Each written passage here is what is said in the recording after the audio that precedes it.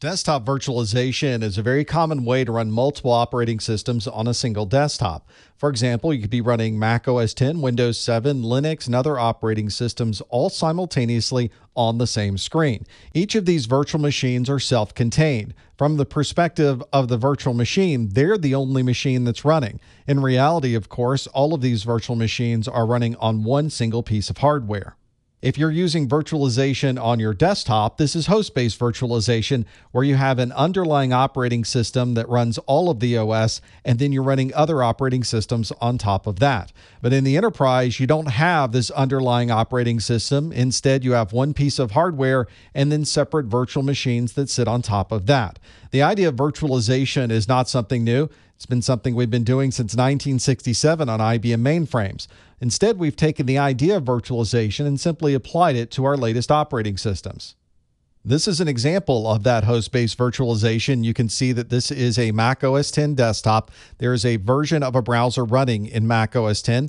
This is a Windows virtual machine running a Windows browser and Windows Paint. You can see that a Linux distribution is running here in a separate window as well. So we've got three virtual machines all running at the same time. It's as if we had three separate physical computers sitting next to each other, but instead they're all running on the same desktop.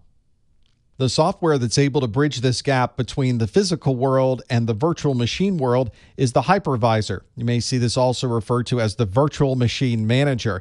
This is the software that's able to create all of these virtual machines and have them all appear as if they have their own CPU, their own disk, and their own hardware resources.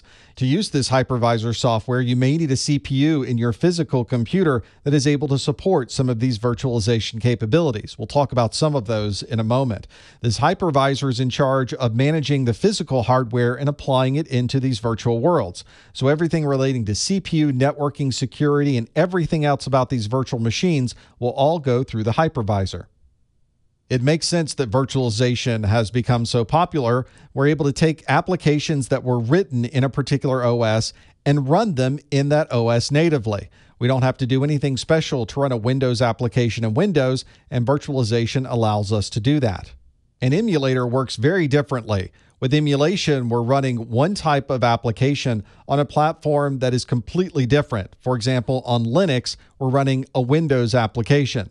In that particular case, the Linux machine is pretending to be Windows and is trying to run that application as if it really is Windows. As you might expect, a Windows application that's not actually running in Windows is probably going to run a bit slower because of all the emulation that has to take place. And it's also a very difficult thing to do as well.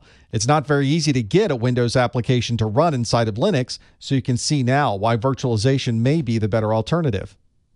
To be able to have one desktop and have virtual machines running on that desktop, you're probably going to need a CPU that is specifically designed for virtualization. From an Intel perspective, the CPUs have VT, or virtualization technology support. If you're using an AMD processor, it should have amd-v, which is their virtualization technology. As you're probably aware, you need a certain amount of memory in your computer to run your operating system. Now imagine if you're going to run 1, 2, 3, or more additional operating systems on top of that. In those cases, it makes sense that you would need additional memory to be able to support these additional operating systems. Each of these virtual machines have their own file systems, so you need to make sure you have enough storage space to store the operating systems, all the applications, and all of your data files in that virtual machine. Just as we have virtual operating systems that we can run in this software, we can also run virtual networks, and we can build out our own networks to connect these different systems however we'd like.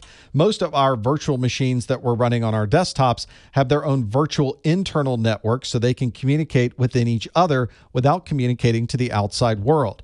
You could also configure a shared network address so that the virtual machine would have exactly the same IP address as the physical host that it's running on. It usually does a network address translation so that it's able to communicate from inside the virtual world out to the physical world. And of course, you could give the virtual machines their own IP address on your local network, just like any other device would have, so that it can communicate natively out to everything else on the network. And if you really wanted to limit how much communication would happen outside the virtual world, you could configure a private address that is only going to be able to communicate between other VMs and not out to the physical world.